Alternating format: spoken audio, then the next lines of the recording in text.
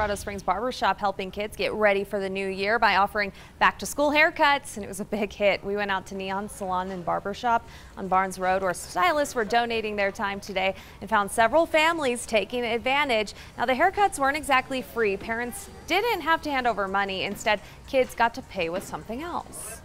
We decided that we wanted to give back to our community.